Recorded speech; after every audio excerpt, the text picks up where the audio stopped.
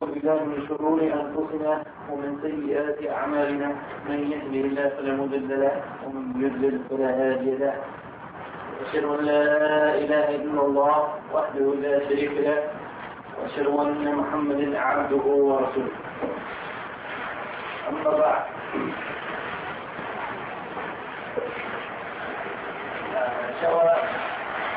this is supposed to be a workshop. And the title that I was given originally, I believe, is a little bit different from the title that is in the schedule that has been printed up. The title I was given that, inshallah, and the topic we'll discuss deals with the rights of the husbands and the wives in Islamic marriage. Well, I'm sure also, as you're familiar with, this is supposed to be a workshop. Workshop is different from a lecture, somehow. I don't really have a lecture prepared, but I will discuss some points, and then after each point or after each segment, I will stop for any comments or questions to make sure we understand the topic properly. We'll make sure we understand how the topic or how the point is really to be applied. And unfortunately, the last, introductory point I must make is that this workshop at this time was supposed to be just for the women, but unfortunately it seems the other speaker hasn't been able to arrive yet, so we're making it for both men and women. I'm not sure how we're going to arrange the comments from the men's side.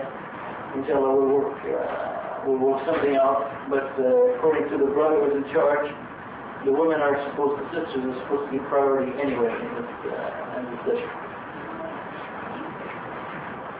Let me make, as I said, a couple of introductory points first. The first point is that nowadays throughout the Muslim world and in the United States, among the Muslim communities, we hear a lot about the revival of Islam, applying Islam completely and so forth and so on. Unfortunately, one of the aspects, there's many aspects of Islam, and usually certain aspects are stressed and other aspects sometimes are not stressed. When people talk about the revival of Islam, or when people talk about applying Islam again today,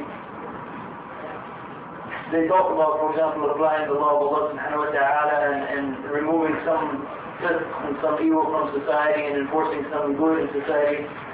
Yet sometimes you feel that when it comes down to the situation of the Muslim family and how the Muslim family is supposed to behave, they forget that we also need a revival or a renewal of the Islamic teachings in that area also. What I mean by that is that in many societies, Muslim societies in the world, and in many Muslim communities throughout the United States, the relationship between the husband and the wife is not always based really on Islamic teachings, but it's based sometimes on customs. Sometimes it's based on things which people think are Islamic teachings, but actually when you study them in the long run, you'll find out that they are not whatsoever Islamic teachings. So that's the first point, is that the relationship between the husband and wife is part of the overall situation of Islam that we are supposed to do our best as Muslims to apply in every aspect of our life. The second introductory point, before we get to those points where there might be some discussion about, is that when we talk about relationship between husband and wife and the rights of the husband and wife, we have to realize that first and foremost, a Muslim man and a Muslim woman are brother and sister in Islam first and foremost. They're supposed to be brother and sister for the sake of Allah subhanahu wa ta'ala first before anything else. Well, what this means, and this is something unfortunately sometimes some brothers have a tendency to forget, and also some sisters, I don't want to put all the blame on the brothers, is that when we deal with each other as husband and wife, that we are supposed to deal with each other first and foremost as Muslim individuals, as one Muslim to his brother Muslim and to his sister Muslim. And what that means is that all of the rights that your brother Muslim has upon you also your sister, Muslimah, was your wife as a partner. All of those behaviors of Islam, the khulq, or the manners that you're supposed to have as a Muslim, all of them also apply to your wife. Allah subhanahu wa ta'ala says, إِنَّمَا الْمُؤْمِنُونَ إِخْوَةٌ. Verily the believers are but a single brotherhood. And this means, it doesn't mean just among the brothers, it means among the brothers and the sisters, or the males and the females of the community, that they are supposed to live as a brotherhood. You'll find, for example, some brothers, or when they go to the mosque, or when they deal with other brothers, they are the best Muslims. They are applying all of the principles of Islam. They do not backbite their brothers, they do not cheat their brothers, they do not harm their brothers. If their brothers are in any need, they will do their best to help them, and so on. But when it comes to dealing with their wives, you'll find completely different behaviors. As if these laws of Islam are meant to be towards their brothers in Islam, but are not meant or supposed to be applied towards their sisters or their wives, who happen to be their wives. But actually, as I said, all of those rights and obligations that a Muslim has towards his brother, or a Muslim has towards her sister, she has towards her husband, and the Muslim brother has towards his wife. So he is supposed to treat her kindly, he is supposed to not harm her to the best of his ability, he is supposed to not lie to her, he's supposed to not cheat her, he's supposed to not backbite her, and so forth. But beyond those rights, also with respect to the husband and wife, Allah subhanahu wa ta'ala, beyond those rights that are basic to the brotherhood of Islam, Allah subhanahu wa ta'ala has shown us clearly in the Qur'an that there should be even more of a close relationship between the husband and wife. Because Allah subhanahu wa ta'ala points this out as one of his signs. وَمِنْ آيَاتِهِ أَنْ خَلَقَ لَكُم مِّنْ أَنفُسِكُمْ أَزْوَاجًا لِتَسْكُنُوا إِلَيْهَا وَجَعَلَ بَيْنَكُم مَّوَدَّةً وَرَحْمَةً. That one of his signs is that Allah subhanahu wa ta'ala has created mates for us from our own self, in order for us to have calmness and tranquility and happiness with amongst them. And Allah subhanahu wa ta'ala continues by saying, and He has put love and mercy between you. So besides the Muslim, for example, since I'm dealing with both men and women here at the same time, some of my sentences might come out strange. But anything I say towards the men applies equally towards the women. So what that means, for example, is that not only that if a Muslim has a wife, that's his sister in Islam, and he has to deal with them properly according to the principles of Islam. But this verse in the Qur'an is telling us that in fact Allah subhanahu wa ta'ala is showing us that the relationship between the man and his wife in Islam should be even beyond the basic principles of brotherhood that he finds among the other brothers. That Allah subhanahu wa ta'ala is one of the signs that He has created a special kind of bond between the husband and wife, in which each spouse finds comfort in the other, and Allah subhanahu wa ta'ala has made between them love and mercy. So when we talk about husband's rights and wife's rights and so forth, in fact we have to go through all of the rights of Islam that someone has upon his brother and so forth. But of course that would take up all the time we have, so we're not going to do that. There will be another topic about the khulq, or the behavior that a Muslim is supposed to have, and that behavior, as I said, should be towards her, or towards his wife also. Well, many hadiths of the Prophet ﷺ show us how important is the behavior towards one's wife. And inshallah at the end we'll also discuss one hadith of the Prophet ﷺ, if I remember, that show how important is the proper relationship or the proper behavior of a wife towards her husband. And that's the hadith of the Prophet ﷺ, in which he said, خيركم خيركم لأهل, that the best of you is the one who is best to his wife. The best of you is the one who is best to his wife. What that means actually is that a sign of a Muslim being a good Muslim and the best Muslim, one of the signs is how he treats his wife. one of the signs is how he treats his marriage partner who he spends a great deal of time with and who is his close relationship. If a person wants to look at himself, if a Muslim man wants to look at himself and wants to ask himself how good really of a Muslim he is, he should ask himself and look to see how he treats his wife. Because the Prophet says, the best of you is the best to his wife. Well, this hadith of the Prophet perhaps it should be stressed more than it is stressed sometimes, because as I said, we have this problem where brothers will treat other brothers in the best way, and then they will treat their sisters in Islam, who are their wives, in one of the worst ways. And this is in fact almost, well, I can't say the opposite of how it should be, but it shows, it's a reflection of the fact that the person, that brother, doesn't really understand Islam completely, and doesn't understand his rights and his responsibilities within the Muslim family. That the best of you is the best to his wife. And the Prophet said that he is the best to his wife. So if we want to see also how we should treat our wives, then we should look to the example of the Prophet Muhammad. Well, one important principle, this is by the way still all introductory don't go to sleep, but we're supposed to.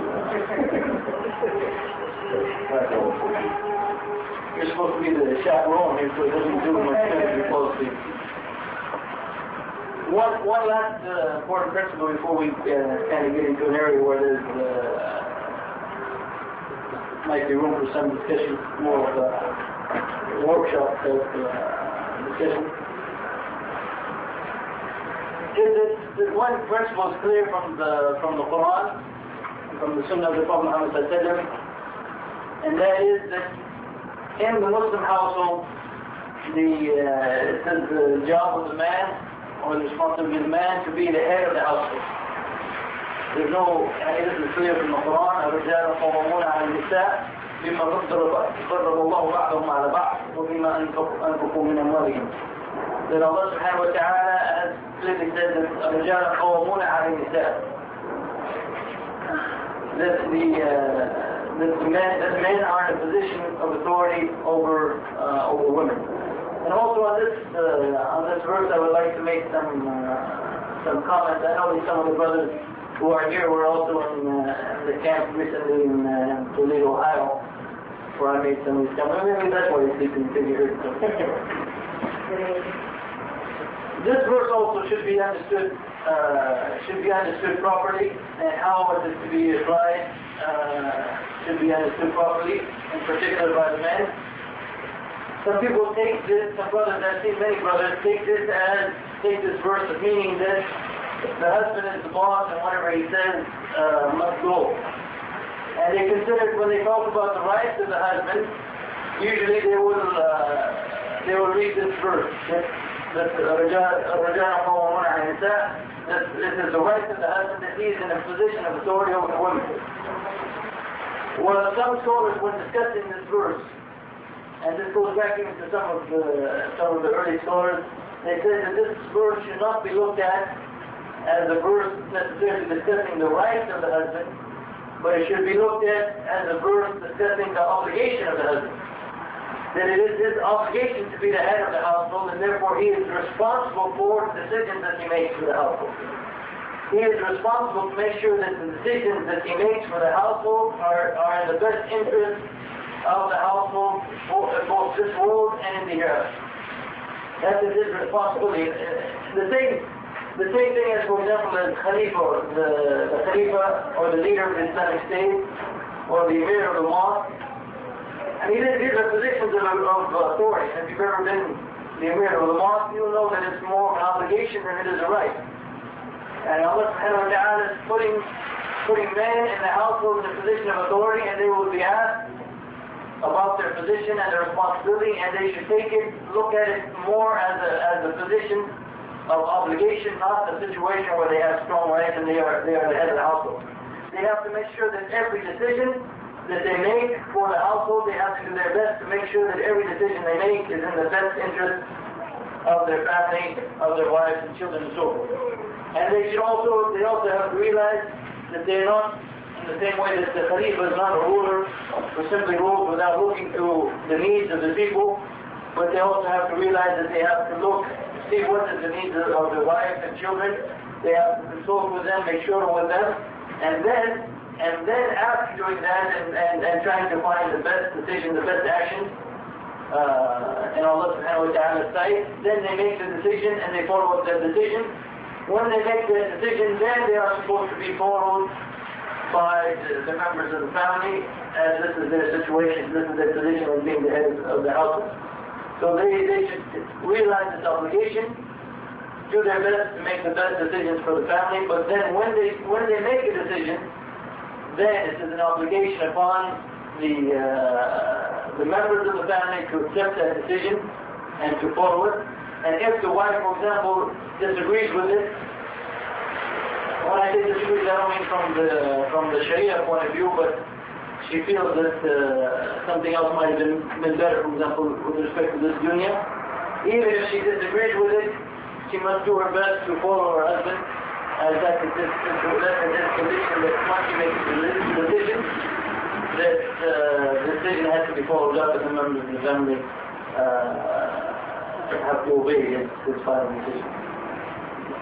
So those are some introductory points that I just wanted to get out of the way, or that were on my mind for today's lecture, that the relationship between the husband and wife are from the general Islamic teachings, that we have to do our best to look to the Qur'an and Sunnah and make sure that we are applying Qur'an and Sunnah when it comes to the relationship between husband and wife. And that all of the rights that any other brother or any other sister would have upon us, our wife or our husband also have upon us, all of those rights. But the situation is even greater with respect to our spouse, because Allah subhanahu wa ta'ala has pointed out the relationship between spouses are one of the signs of Allah subhanahu wa ta'ala in His creation. And finally, it is the situation where the man has the dominant position in the household. This is a position of obligation, a position of authority in which he should fear Allah subhanahu wa ta'ala concerning that position. But at the same time, once he has made a decision in the proper way, it is the obligation of the members of the household to follow him and obey him in that decision.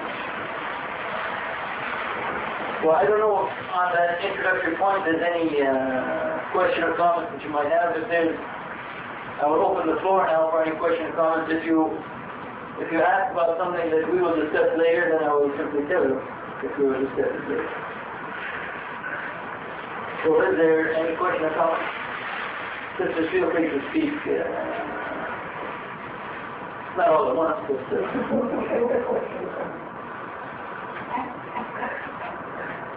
No, should I assume there's no question or comment? Yeah. And the brothers, I guess you can fax your comments.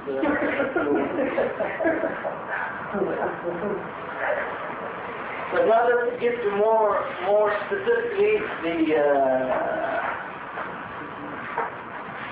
the rights of the wife within the Islamic marriage. Now, as I pointed out, we're not talking now about the general rights that the woman has upon her husband as a sister in Islam, but now we're talking about those specific rights that the Muslim wife has upon her husband. So these are both, I guess you could say, the rights of the husband, of the wife, and the obligation of the husband. Well, since we're going to give this talk first to the women, according to the original schedule, we'll start with the rights of the wives before we get to their obligations. Well, in the different books of fiqh, this topic is discussed, and the older books is discussed throughout the books in different places. One scholar who did a good job of putting the different rights together, and I will basically be following his. The pattern that he followed was Sheikh Muhammad al-Ghazali. He discussed basically 12 rights of the wife. Today, inshallah, we'll discuss 13. or 12, we'll delete some of the ones that he mentioned and discussed them that he did not mention. The first right of the wife is what is known as al-mu'asharat al-ma'ruf, or to be treated properly. Allah subhanahu wa ta'ala commands the believers in the Qur'an to treat their wives properly. وَعَاشِرُهُمْ بِالْمَعْرُوفِ. To treat your wife bil-ma'ruf. Well, what's the meaning of bil-ma'ruf? Since you're the only man here, all the questions will be directed towards you. What's the meaning of ma'ruf? Ma'ruf in general means that which is good, that which is known in society, known by the individuals to be something good. Well, what it means here, in this verse in particular, is that the Muslim husband, as I said, has an even further obligation towards his wife to treat her in a kind and good manner. Now, the exact limits of ma'ruf, the exact limits of how the husband is supposed to treat the wife, this will be determined according to environment and custom. In other words, there's no hadith, there's no verse in the Qur'an that says, for example, how much time during the day the husband should spend with his wife, and what kind of activities they should do together, and so forth. This will be based on the environment and custom. For example, here, in this environment,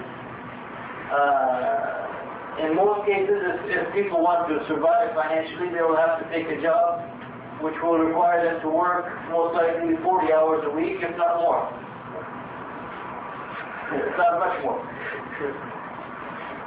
Well, what this means, for example, with respect to the wife, is that if the husband is working 40 hours a week, it would be beyond the rights of the wife. It would not be unfair of the wife to ask the husband, for example, to spend also those 40 hours a day with him. And this would be beyond the al-ma'ruf. This would be beyond actually what is the right of the wife. And also because of our situation here going to the mosque, for example, we don't have a mosque at every corner here. The husband may have to spend more time going to the mosque and so forth. It would be again beyond the limits of ma'ruf for the wife to ask her husband, for example, not to attend the mosque. It could take just 20 minutes or half an hour to go to the mosque back and forth from home and so forth. So the exact limits of ma'ruf, as I said, they are determined by custom and environment. How exactly the wife is supposed to be treated by the Muslim husband. At this point, it is kind of open. But the thing is that the ma'ruf means that those rights that the wives have in general throughout the Muslim society, and the way that they're treated in general, each Muslim husband is obliged to do his best to make sure that his wife gets the same and similar rights that other wives in society have. Well, look, the Prophet and expressing this point about how that the Muslim should do his best to treat his wife in the best manner. I already mentioned one hadith in which he said that and the best of you is the one who is best of his wife, but also just before the Prophet was to die, the Prophet also reminds us about our treatment of wives, and that we have to treat them well. He said, he mentioned the name of Allah subhanahu wa ta'ala. He said, Allah concerning your women. In other words, be aware of Allah concerning women. That you have taken them in your custody by a trust from Allah subhanahu wa ta'ala, and you have to do your best to treat them properly. Now, with respect to this point also, there's a hadith of the Prophet which is sometimes misunderstood, and that's the hadith of the Prophet in which he said that the women were created from a crooked rib, and if you try to straighten them, you will break them. What's the meaning of this hadith? The meaning of this hadith is that women have a nature that is about them, and that a man should not abuse his authority over them, and think it should be extreme in doing so, that he has a possibility of maybe pushing her outside of the womb by abusing his rights. Is this correct? Inshallah. That's your interpretation of it. I haven't been given the except that was just so that men should not overdo other people. Basically, what the hadith is referring to is that when a man gets into a marital situation, that he is marrying, first of all, a woman or female who the nature in general of females is different from the nature of men. There's difference in their behavior, there's difference in their characteristics in general. And then if the Muslim man tries to force his wife to be completely the way that he wants her to be, then what he will do, the meaning of breaking the rib here, actually most scholars they define it as not driving the woman from the deen, but forcing her into a situation that they will get divorced. So what it means, the Prophet ﷺ is telling us that when you get the wife, there's going to be some characteristics perhaps in the wife that are not consistent with the husband's characteristics. The husband should realize that from the time even before he gets married. And he should accept some of these characteristics in the wife which are different from him, because if he tries to change the wife too much, it will lead to most likely to divorce and for the marriage. So the first right, as I said, is kind of an elastic or flexible right. It's based on system and environment. This is the right of being treated بالمعروف. The second right is a little bit beyond that, and that is the right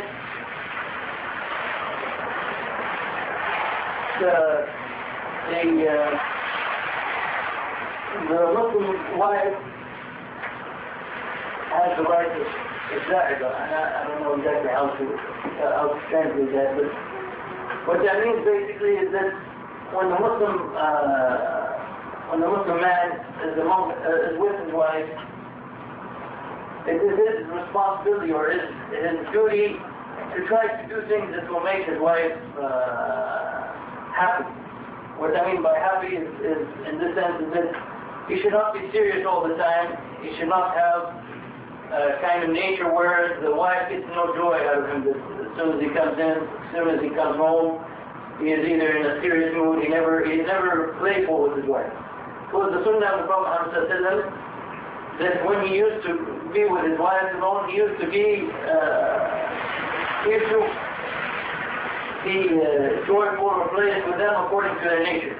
Now some of his wives are more mature, so he was less so with them, and some of his wives were younger, like Aisha, and therefore he used to be more playful with her. But the point is that it is the sunnah of the Prophet ﷺ, and some scholars include it as one of the rights of the wife, that the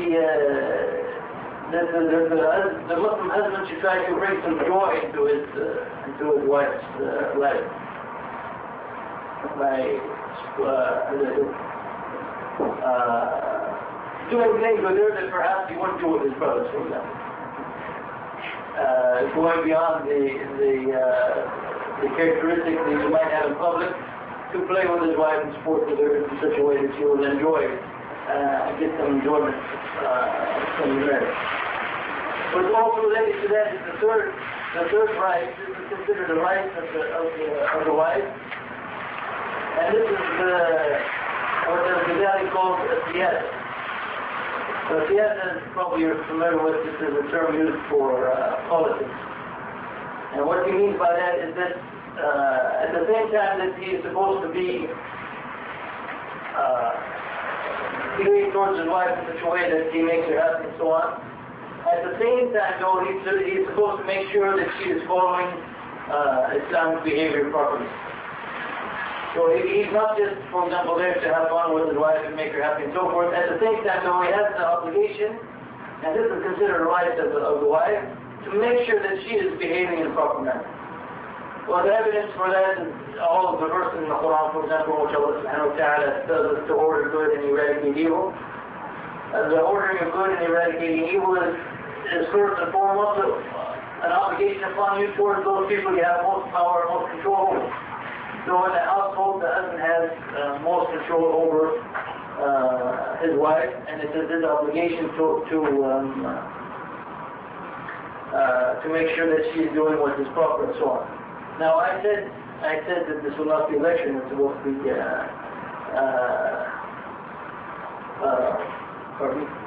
work. Yeah, I mean people are not working yet. So far now I've discussed three points. Three of the rights of being treated in ma'ruf, and also the da'ga, and also the qiyad. Those are three of the 11 or 10 or 12, whatever we might discuss. Are there any comments or questions about these three that we've discussed so far? I hope there's some comments. Otherwise,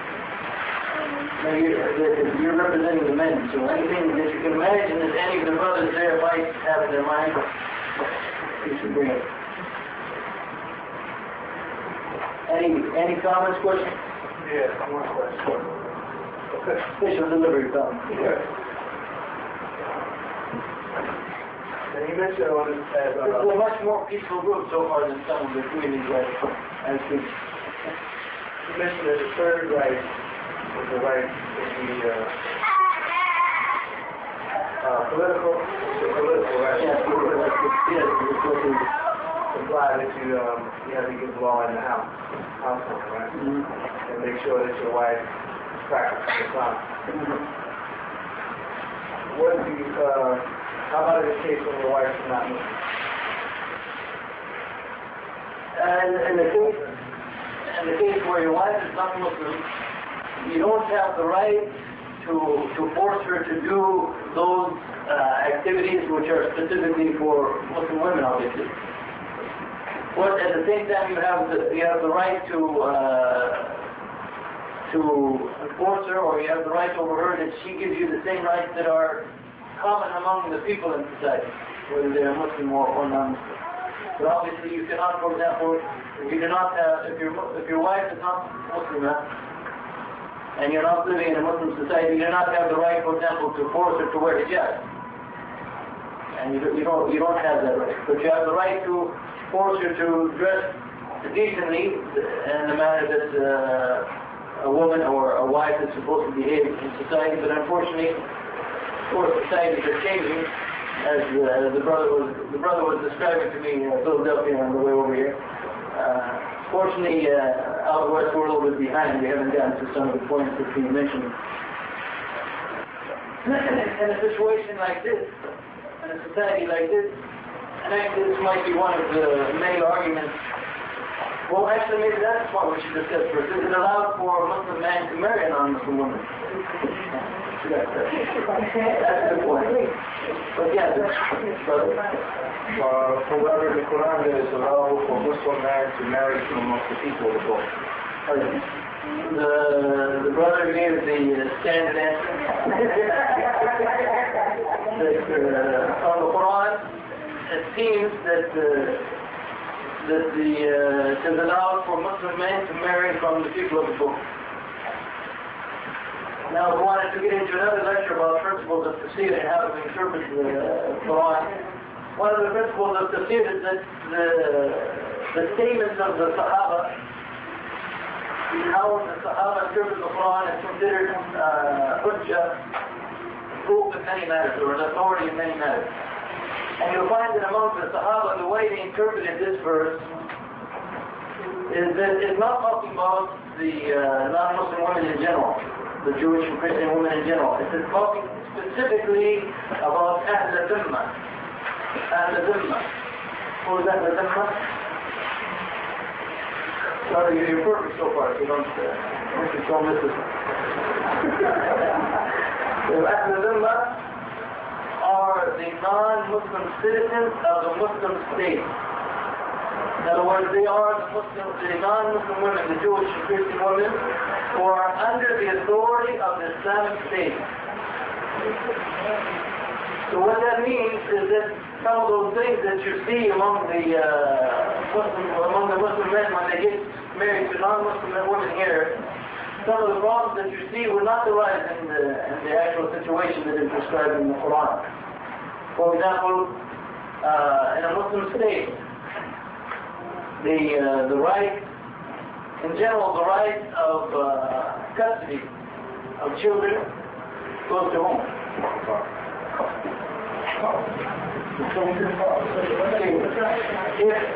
If a Muslim man and a Muslim woman get divorced, Muslim man and Muslim woman get divorced, and the children are of young age, the right of custody goes to the woman. Okay? But in the Islamic state, if the wife is not a Muslim woman, she does not get the right of custody, because the right of the child to be brought up as a Muslim takes precedence over that right. But when Muslim men marry non-Muslim women here in this society, for example, or a non-Muslim society, there's no law, there's no state authority making sure that something like that is being implemented. Well, this commentary by the Sahaba, by different Sahaba, including Ibn Abbas and others, and some of these principles found in Islamic book have led many to conclude, and I believe Allah, this is the correct conclusion, that when Allah subhanahu wa ta'ala is giving permission for Muslim men to marry Jewish and Christian women, they are talking about Jewish and Christian women from Ahl al-Ummah. They are not talking about a situation like what we have here in the United States.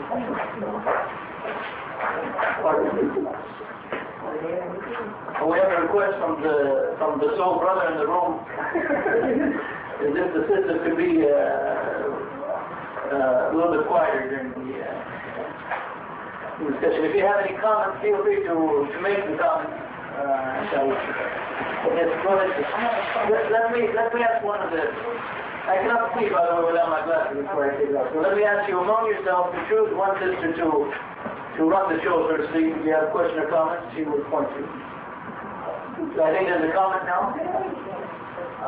Okay, the question I have is right there.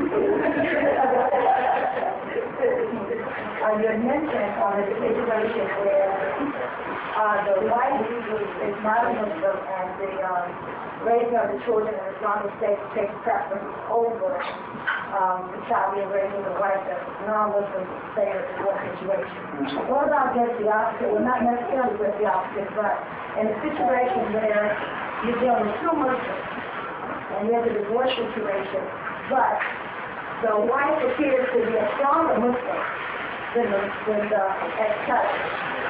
And Islamic law states that appears supposedly the husband gets the children, both daughter and son have a certain age. Or it's a matter of choice. It's not automatically good. Okay, but in a case where the wife appears to be the stronger Muslim of the two, would that still take precedence, or how would that situation be dealt with? I don't think, if we're talking about a situation, and I guess for the brothers, I guess they should kind of repeat your question. The question is, suppose there's a divorce between a Muslim man and a Muslim woman, and the woman is stronger in Islam, then at the age of puberty, for example, should the children go over to the father if they so choose or not? It depends on what you mean by stronger in Islam. If the father is someone known as Satan, in other words, he's someone who's known to commit sins openly, publicly, then the judge, the father could decide in case of a situation like that to allow the children to remain among with the mother. But that's a situation where the person is fast. Well, first, as I said, it's a situation where he is openly known to disobey Allah subhanahu wa ta'ala. But if you're just talking about a situation where the sister seems more pious than the man, that by itself will not be sufficient. Can I comment some more? Sure. Okay. There's a situation possibly there, for example, in regards to the hijab. You have some, it's dependent on what masjid or what imam this particular person may not get information from. They may not consider the complete covenant as being an obligation upon the Christian.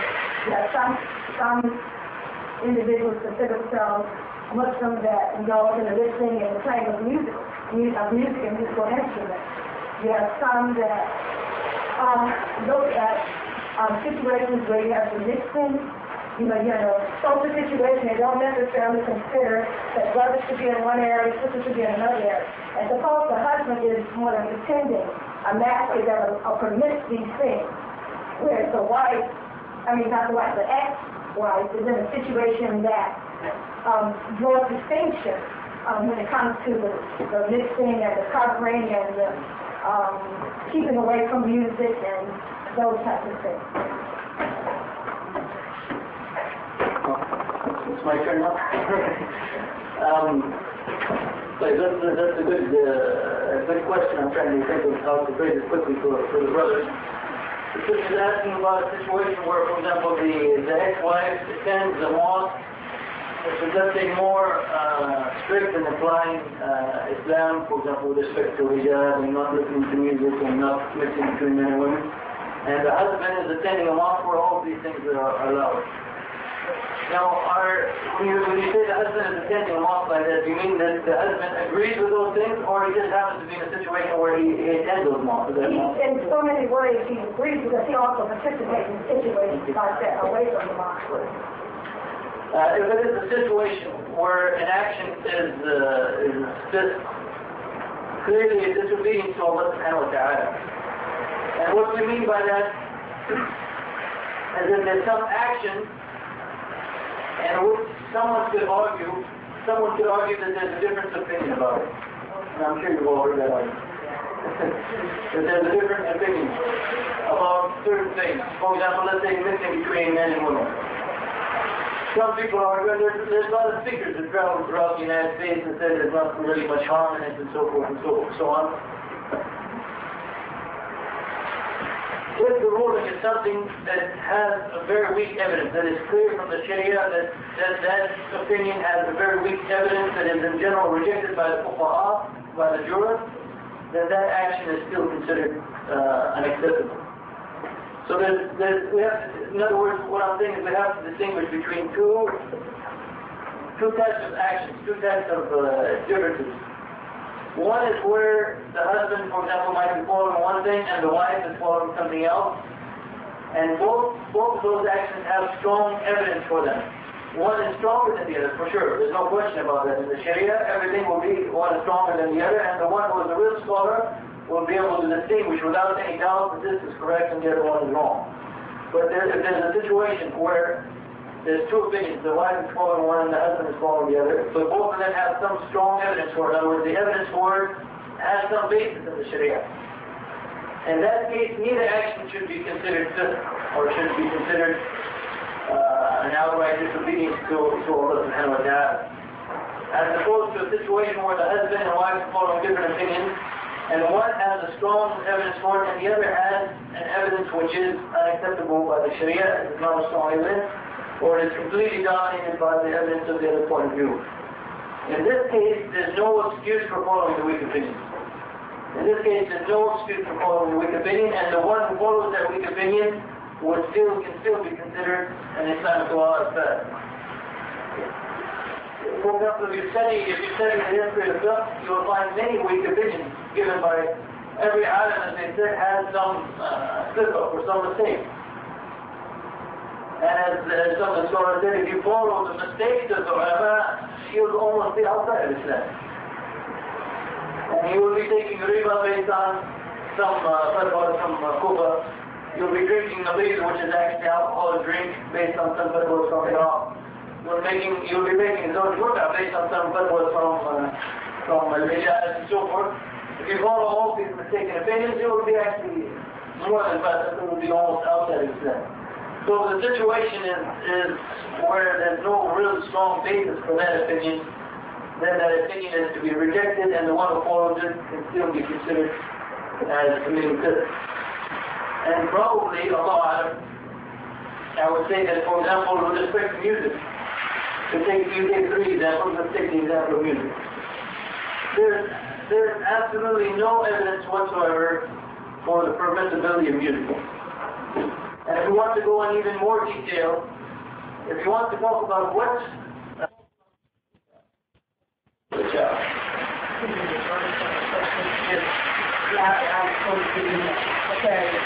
what if the wife is a non-practicing Muslimah, but she still retain the right to custody of the children, especially if she is the only Muslim in her family? She's a non-practicing Muslim. What do you mean by non-practicing? Somebody else wrote it. I'm just, but you know what I'm saying? If she's not practicing Islam, do the children still go to her, even though she's the only Muslim in her family? Okay. I understand.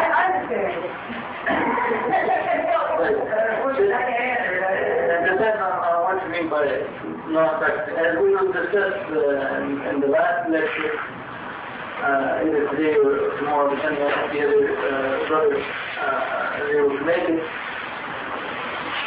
When you say non-practicing, you might mean she's out of Islam. If she's outside of Islam, then the situation is clear.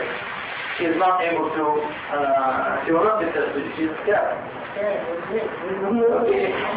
But what you might mean by non-practicing is that she's not outside of Islam, but she is in the area of fiqh, where she's openly disobeying Allah subhanahu wa ta'ala. Well, this is, as I said, in the same way that the fiqh of the husband will be taken in consideration, the fiqh of the wife also can be taken into consideration. And the judge can decide in a situation like that the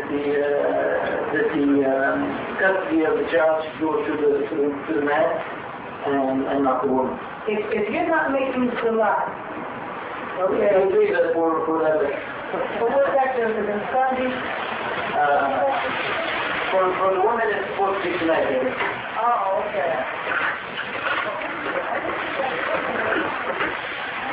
Please. Any other comments, questions? Inasmuch as that we're not living within an Islamic state at this time, those things which you mentioned, that if a sister is not first, and the brother would be instead of first, that of course that more likely the child will be rewarded to the mother. But here, how would you make that apply? Because some people will decide to go to the government of Al-Kufar as opposed to looking to the laws of Allah subhanahu wa ta'ala. That's one of those questions where it comes up in this society. The way it should be done, the proper way it should be done is that the local imam, the local Muslims in authority, and when I mean by authority, I don't mean just by position, but also by situation of being respected, people of knowledge and so forth. These are the people who should gather together with the husband and the wife, and they should decide what should be the proper solution. Now, anytime, of course, the courts here should be avoided, because the courts are going to decide in such a way that is not based on Islamic principles. A husband and wife, if they get divorced, they can make any decision. I believe this is also true for Pennsylvania, it's true for the other states I'm familiar with. They can make any decision among themselves concerning custody and simply go to a lawyer and then file the document that will make that a legal document that both of them have to abide by. When we get into a situation where, for example, let's say that the man isn't practicing, and so he's trying to take his child from the Muslim mother, for example.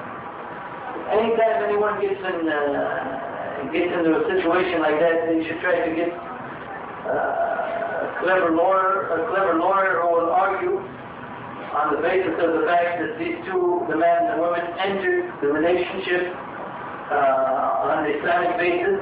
They married according to Islamic law, and they agreed to marry according to Islamic law. And this lawyer, I know this has been successful in other states, again I'm not familiar with Pennsylvania, but this lawyer can argue in court that the decision, that court will have to abide by the decision according to the Islamic law. And then the judge will bring forth, or may ask the Muslims to bring forth someone who specializes in Islamic law to make the decision, and that decision will be binding upon both men and women.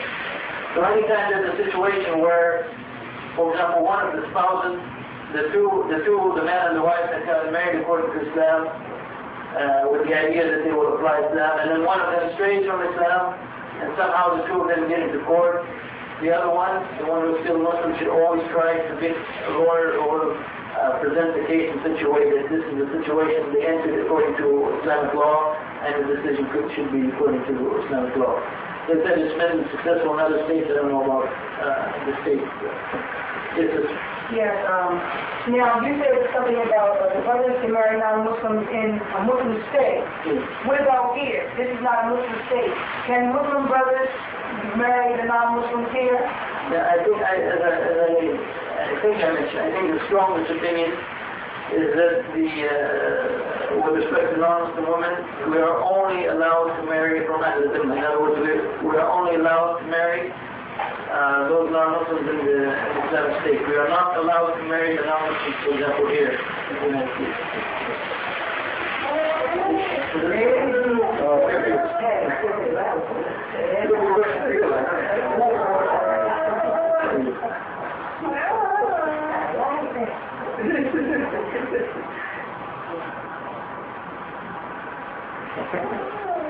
Okay, let me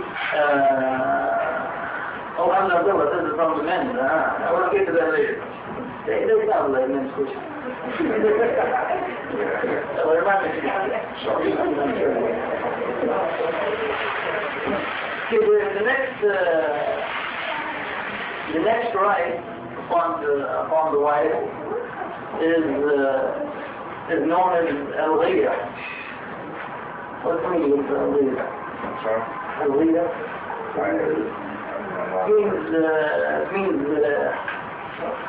Means jealousy, actually. But jealousy may not be the best way to translate it. Now you know why I don't work as a translator anymore. Well, what I mean, what this concept here is that it is the obligation of the husband to protect the honor of his wife in public, and if anyone should say anything about his wife, for example, he should defend his honor. And at the same time, he should not suspect his wife. The wife has the right upon her husband that he does not suspect her of evildoing when he has no reason to. Allah and the Prophet.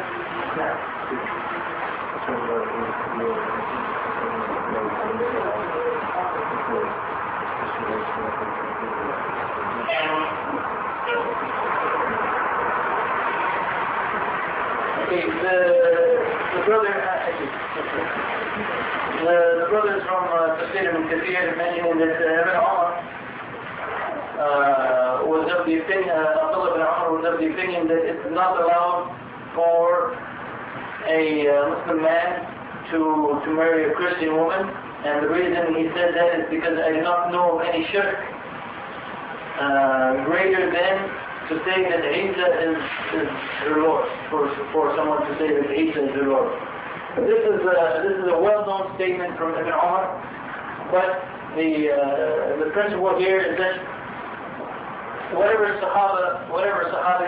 companion of the Prophet is, if his statement goes clearly against any of the texts, whether it is the verse of Qur'an or Hadith, then we do not follow his statement. This is ijtihad from Abdullah ibn Umar, and this ijtihad of his is a situation where he is, and he's trying to be more careful. He's not laying down a law for the Muslim state, but he is trying to stress the point that these women are committing shirk, and therefore in his opinion he's saying that no Muslim man should marry them. In other words, he's more than anything else, he's giving advice. But we know clearly that the Qur'an says it is allowed to marry those non-Muslim women from the Jews and Christians. And as I said, the strongest opinion of Allah is referring to Al-Sunnah. Getting back to the point that I mentioned about the Ghida as one of the rights of the wife. Well, as I said, that he has to defend her honor. It's his obligation to defend her honor. And at the same time, he does not have the right to suspect her and to make any statements to her without any cause. As Allah subhanahu wa ta'ala says, إِنَّ بَعْضَ الظَّنِّ إِثْمٌ. There's some zan or some speculation and some thoughts about other people are sins. And what some of the Sahaba explain this verse is that if you have good thoughts about someone else, it says some thoughts are sins. And they explain that as meaning if you have good thoughts about someone else, it is not sinful. But if you have bad thoughts about someone else, not based on any proof, this is the sin that is referred to in this verse in Quran. Well, the Prophet Muhammad in one of his hadith, recorded by Tirmidhi, he said that there are two types of ghira, there's two types of jealousy. One which is beloved to Allah subhanahu wa ta'ala, and the other one which is hated by Allah subhanahu wa ta'ala. The one that is loved by Allah subhanahu wa ta'ala is the one in which there's reason to doubt, there's reason to suspect, and therefore be jealous or have to consider your honor to be at risk. And the one which is hated by Allah subhanahu wa ta'ala is the one where there's no reason to suspect anything. But what this means is that some husbands, they are overly suspicious of their wife, and this goes against the rights of the wife. And if the wife does anything, if she answers the phone, and the husband says, "Who was that?" She says, "Oh, it's a wrong number," he'll start accusing her that maybe. This kind of thing is unacceptable, and it goes against the right of the wife. Is that one clear? Yes. Any comment about it or question? The next right is the right of nafaqa, or the right of maintenance, physical or economic maintenance.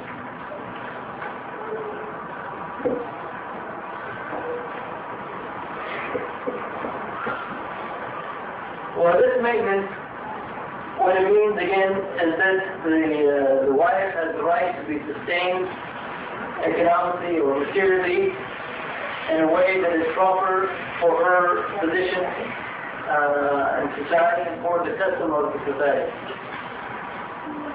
Well, Allah subhanahu wa ta'ala orders us in the Qur'an neither to be extravagant, to spend too much, nor to tie our hands to our neck where we don't spend anything. And we're supposed to be moderate.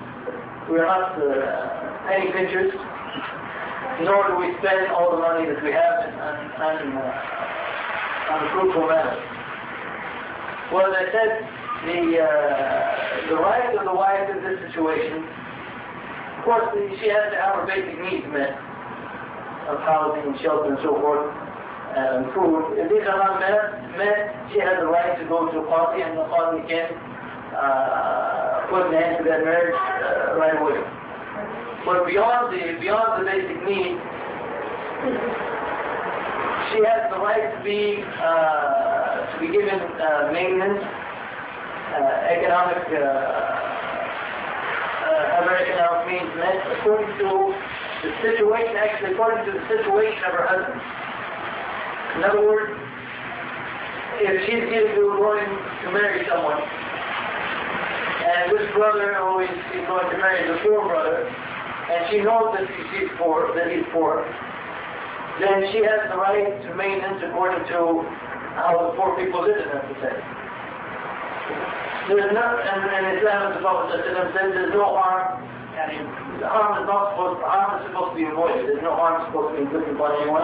Obviously, it would be great harm and great hardship that if a poor person marries a woman and then the woman says, "I have the right to maintenance and I want to be maintained like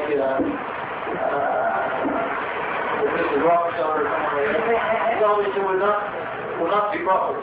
When the wife enters into the marriage relationship, she knows the capabilities of the husband, and she should be maintained properly according to the situation of the husband. So if the husband is poor, let's take a situation where the husband is poor, doesn't have much money, he has some money, a little bit of money, and he is not giving, for example, his wife what is normal even for poor people in society. Then her rights are not being met. Let's say like it is, what would you say, for example, for it's poor in Colorado, it's much different from poor in Philadelphia. I'll grant you that. But, for example, a poor wife or a wife in a poor family, how many dresses on the average would you say she would have? More. What? Okay. So if her husband just gives her half a dress. It's a top, maybe. I wasn't expecting this one. How about pairs of shoes? More than one? Let's say they're from a middle class.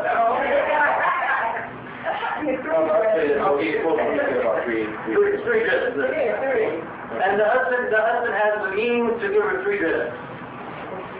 But for whatever reason he says, no, I'm only going to give you 1. I expect you to be happy with that 1. She has the right to complain. Her rights are not being met. Yes? Comment? It was a question on even if your sisters are used to living this certain way. Her husband provided for her way. But he wanted to take away some because he wanted to get into a misery situation. So he's taken away from her. That's still the same, but she's not being met the way she generally is living or customary living. Even if he's entering into a political situation and she does not accept the reduced standard of living, she has the right, she can ask to be continued, to be maintained at the same standard that she was before. Yeah, let me say this, is this another class? Suppose he just go on and do it anywhere. Is that another lecture? Workshop there. That's a workshop itself. I think the next workshop is called with finishing up this. So the laws of marriage and divorce. And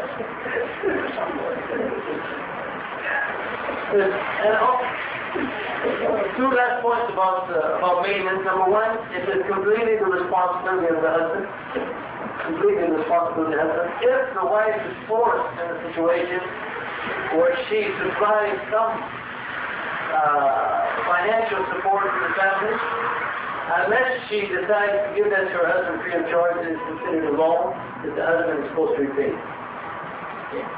Unless she decides to give it up freely for her husband, it is considered a loan that the husband, of course the brother, has to come and pay. You have mentioned this is forced into a situation. Now, when you say forced into a situation, there's 2 ways that can be taken. There could be to the extent within where a man says, I want you, but you will get a job, and because I'm getting sick of paying all the bills. Or it could be to the extent within where some brothers get like this. Okay, I know some brothers like this. Let me comment on that point. This is completely wrong. To force your wife to work because you didn't tired of paying the bill. As the brother so eloquently put it here. No, this is Joe's bills. These are your responsibility.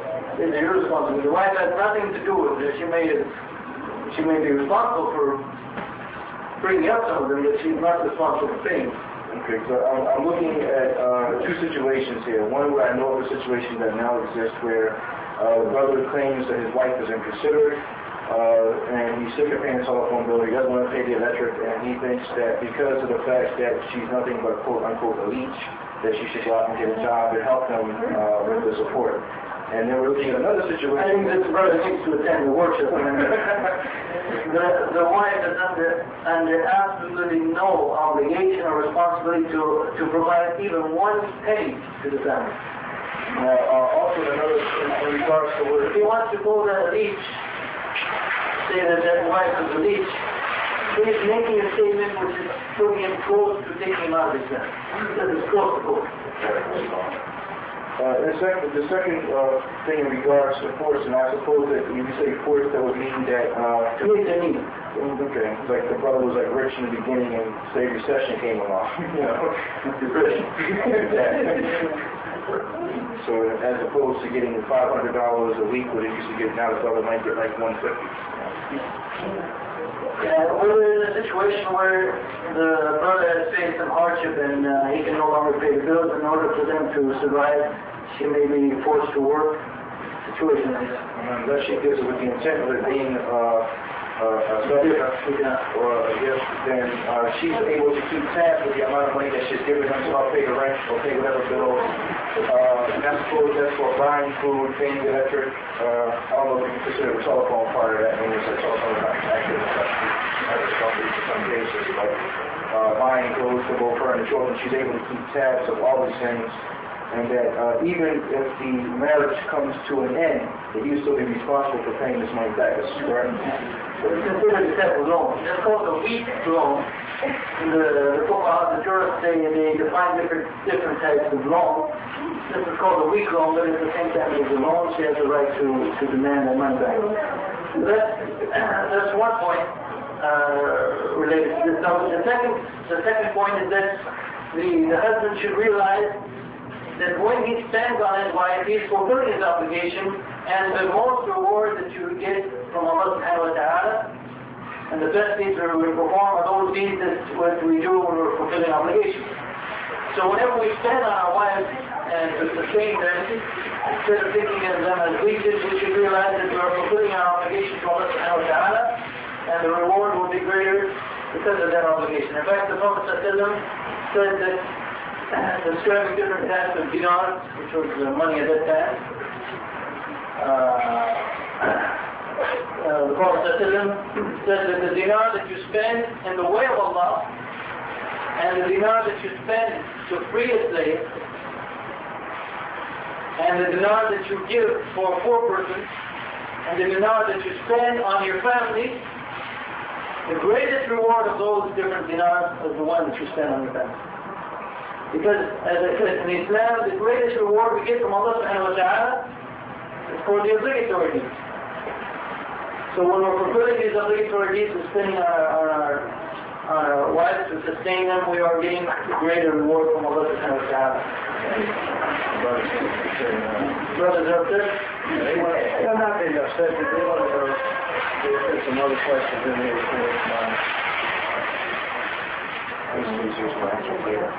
Okay, so those almost all these questions that I've received from the brothers so far have to do with the laws of marriage and divorce. So we'll leave them, inshallah, for the next workshop, and tell the brothers to get better questions here if they want them, related to the topic at hand.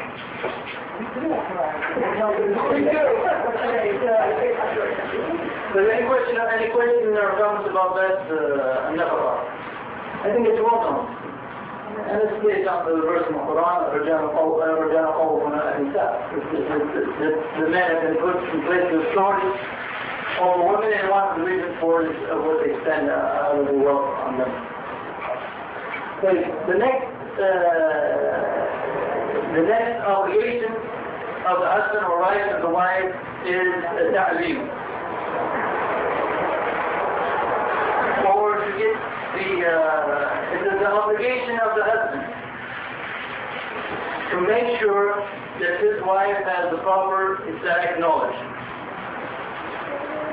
Allah subhanahu wa ta'ala says, "Qu anfusakum wa ahlikum nar." Save yourself and your family from the hellfire. And it is obligatory upon the Muslim husband, as the head of the household. Again, it's a position, not just a position of authority, but it's a position of responsibility. It is an obligation upon him to make sure that his wife gets the proper Islamic teaching. And as we mentioned in that rather long lecture last night, and these two brothers trained it was wrong. They were all secret by the time it was finished. There's some some kinds of knowledge which are obligatory upon the individual. So, for example, with respect to the Muslim woman, and we talked about it last night that for different people, I didn't do that, I don't know what happened.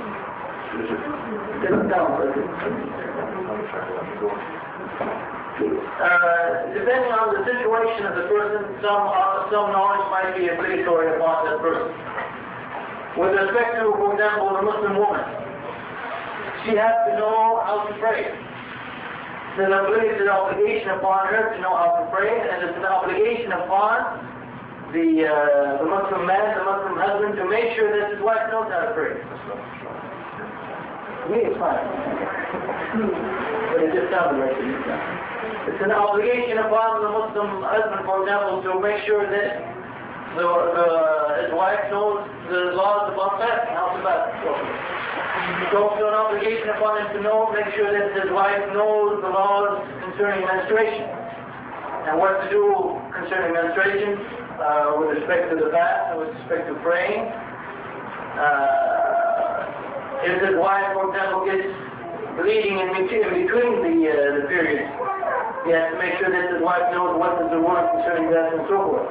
This is all an obligation upon the husband to make sure that his wife has, for example, the proper knowledge of aqidah, the proper knowledge of fiqh, those things that she has to do.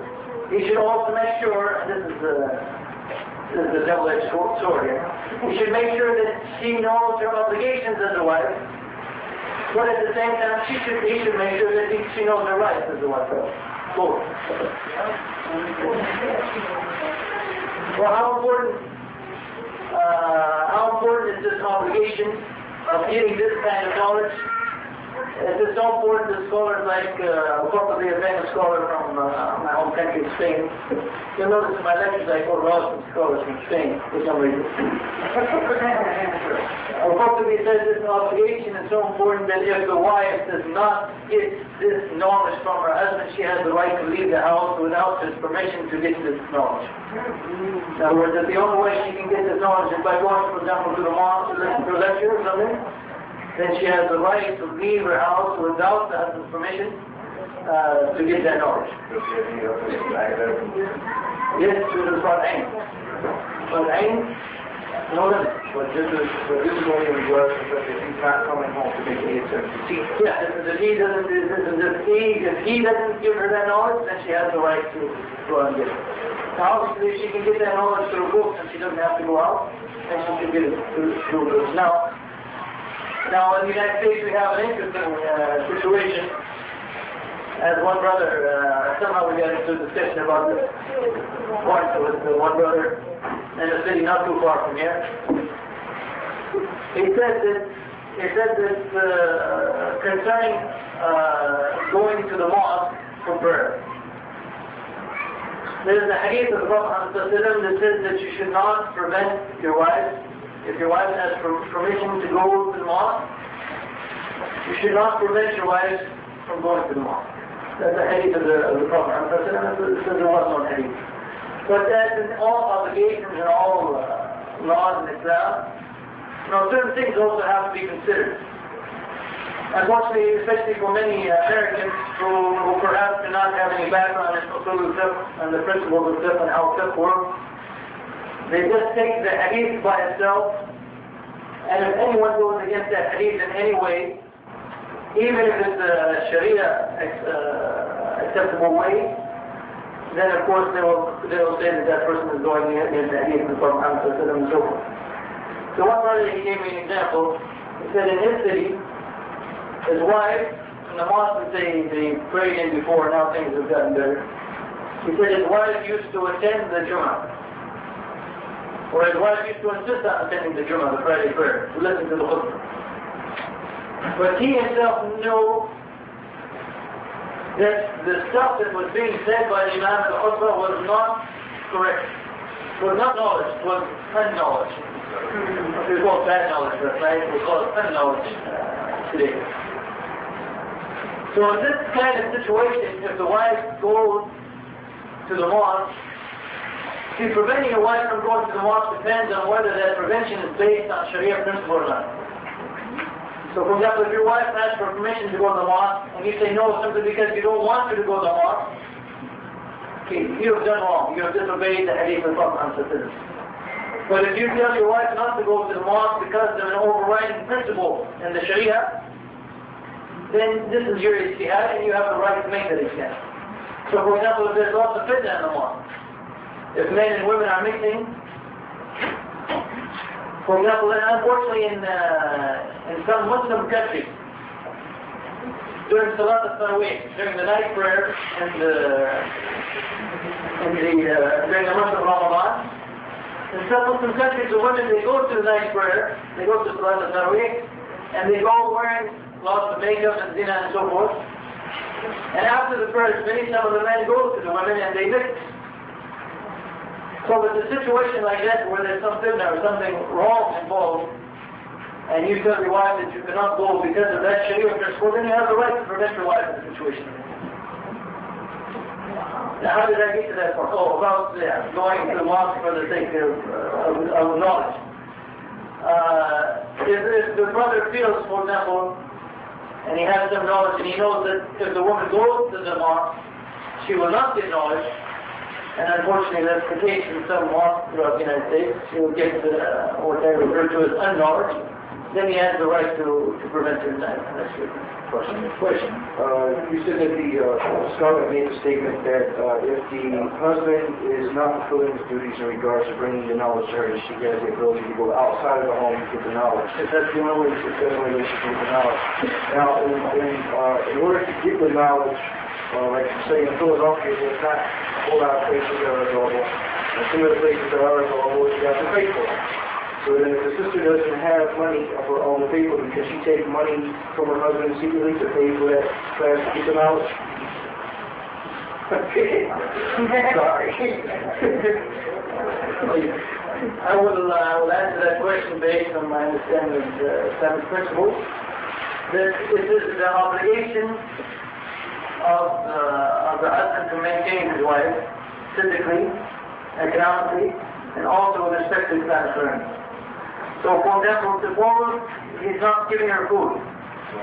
So then she has the right to take the money from him, steal the money, so to speak, from him and spend it on food. So similarly, she should have the same right with respect to Islamic learning. Okay. Can she say if there's nothing available close by and that she has to go abroad to get this knowledge? Say she has to go out of state to get it. Can she still do this? Probably, she should probably stay within the limits of travel. She shouldn't travel because then you're talking about another prohibition.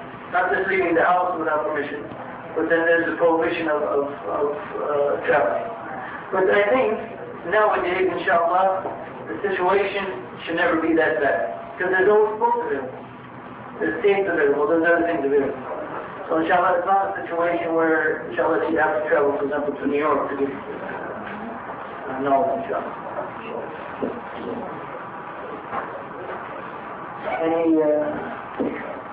Any other questions, comments? Excuse me, so as long as she has books in the house, then, the right type of book, then there is no need for her going anywhere.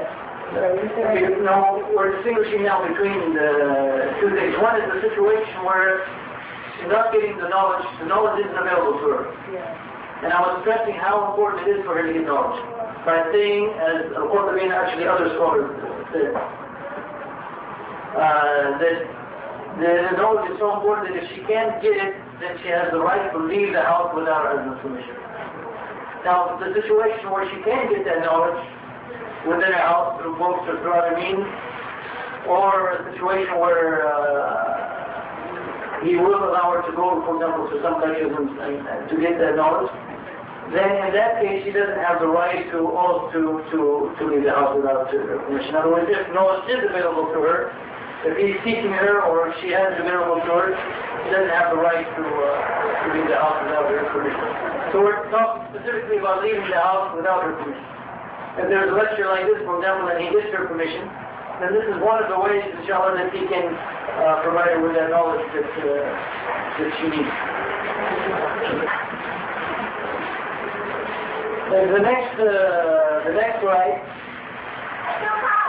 There's the right of, now this is talking about in a collisionist situation. I guess I should mention this. That's the right of equal treatment. And a polygamous situation, she has the right of being treated equally. Now, being treated equal applies to what? Equal in what sense? Equal in the sense that she's giving, that considerably goes out to buy one of his wives a watch and it costs so much amount of money, that he should buy the other one with the same thing of equal value, that he should support them both equally, feed them equally, clothe them equally. In regards to loving them equally, I've heard two different things. One thing I've heard one group of individuals say that he's supposed to love them equally, but I follow the opinion of another group of individuals who say that loving them equally is unnecessary because a man has no control over his heart. And it's possible that with one wife longer than another. It's also possible that one wife is performing the duties of a wife and following, adhering close to the Qur'an and Sunnah more than the other one. Of course, if one is adhering more to the Qur'an and Sunnah than the other, then more than likely he's going to love the one more who's adhering to the Qur'an and Sunnah than the other. Excellent. Now, with respect to treating the white people, obviously this is within the limits of reason. And what it means by that is that he should not show his wife, any one of his wives that he is preferring. He should not allow them to feel that he is preferring another one of his wives financially and so forth. So it's not for example, the kind of situation where if he buys, for example, a watch for $10 for one wife, so that means he has to go out and buy a watch for $10 for his other wife. If he can't find one for $10, he has to buy one for $11, so he owes his other wife $1. It's just in the sense where he doesn't show that he is favoring any one of them, and that when it comes to, for example, housing and who he sleeps with, on a regular basis, and this kind of thing, that he doesn't show any preference.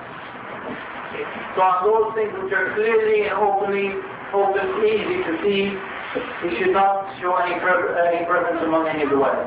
Well, if he does so, as the Prophet said, that if he does so, then on the day of judgment he will come, and he will come with one half of his side, one half of his body, hanging or efficiently. Yes, even we were talking about the sisters being accustomed to live in a certain way, and he wants to get in this polygamy situation, so he takes from her. I'm saying, so what should it be to get in that situation? So he's taking away from his first wife, and taking her down from where she's used to living. So maybe he should just get another job or something. You don't have to break them both up there. He's going to get another job. He's not going to have time for another wife. I never even thought about that. Let's make it clear. Yeah, please. Suppose, for example, he's let's say middle class. Leaving the fourth class, I'm not going back to the suppose he's middle class. Now, middle class, there's some range from what, middle class, what a wife should have, for example. Let's say like middle class, you'll get, let's say like from 3 to 10 dresses. How's that sound? Sounds great. Especially if she's making them. You just give her the material, she makes them. Okay. And I assume you're bigger for me.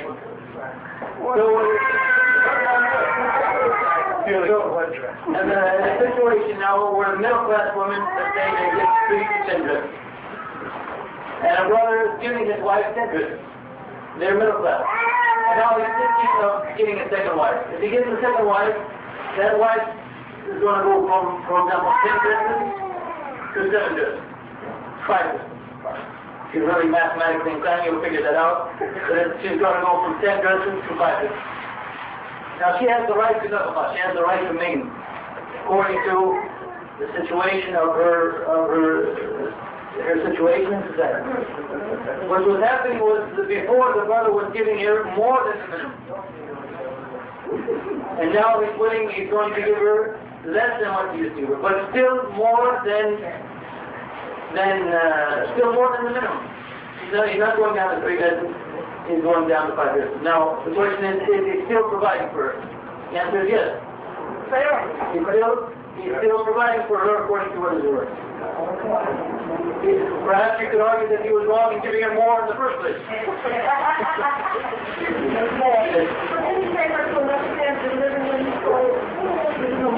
No, as long as he stayed within the general, like middle class, for example, it wasn't a big jump.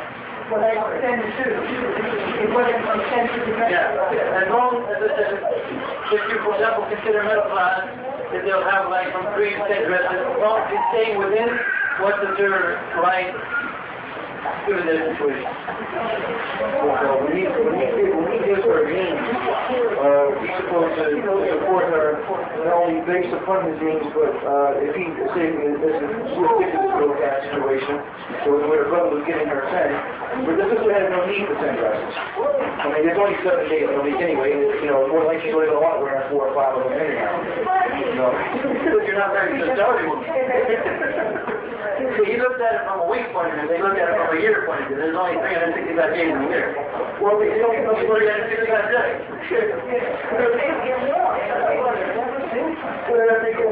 No, as I said, it's not. It's a matter of does he stay within the limits of their situation. Also, you said that the husband can't show preference. I'm supposing that also he shouldn't have any preference over one wife, for one wife over another, and that's, this one is adhering more to Qur'an than the other. But you said he should not show more preference to one wife than to another. And these things that he can... When you say showing preference, in other words, you mean like saying, well, I really don't like being bothered her right now. Matter of fact, I think I only like her 1 day a week and I like her 4 days a week or whatever. I mean, this is something that you're saying he can't do. No, absolutely not. Okay. I just wanted to clarify preference because, sometimes our English words can be a little... And as the brother mentioned earlier, the equality deals with these physical things that he can control, and it does not deal with, for example, the love and heart for certain wives. This is something that he cannot control. There's a hadith of the Prophet in which Allah was making dua, saying to Allah subhanahu wa ta'ala that this is my division over things I can control. Do not hold me accountable for the division of things I cannot control. And even among the wives of the Prophet it's well known that Aisha was more beloved to the Prophet than the other wives. The other wives do it. But in these things that he could control, he did not show any favoritism towards Aisha versus to the other women. So, by the way, that hadith before, some of the brothers might try to attack me on it. And in fact, he said it is weak, but no, he showed it to be Hasan, and I think that no, his opinion is correct. Did you mention the hadith where the Prophet mentioned Aisha being favorite to him at, I forget, it was a sweet fruit or something like that. As if, he made a parable among his wives. I think they're talking about the superiority of Aisha to the other women. This is not talking about what we're talking about here. This is talking about with respect to her deen and her adab and so forth. I'm saying that he expressed it. And he expressed it in the sense that we have it today as a hadith, that he said, Aisha is to the other women as this is to this. Yeah, but that's just showing her superiority with respect to the deen and so forth. It wasn't him showing that he likes her more than the others. But as I said, it was well known among the wives, the Prophet's wives, that Aisha was the Prophet's favorite. But he did not show any favoritism. How many rights have we gotten so far, by the way? Anyone keep track? 7. The next right and I don't know if a woman will call this right, but anyway, Ghazali has included as a right. The next right is with respect to this is the right. The woman has the right to be treated in a certain way when we can say the marriage is crumbling or not working out. When the woman is being disobedient to the husband, this is called the truth. When the woman is being disobedient to the husband, she has the right, even in that case, to be treated with in the proper manner. And what's the proper manner? There are 3 steps that you should take towards your wife if she is being recalcitrant or she's being disobedient.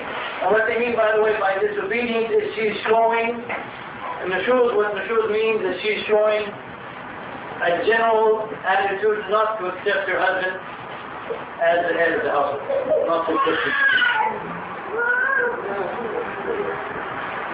The 3 steps to be taken are what? Okay. From my understanding, they are admonishment, and that will be verbal, not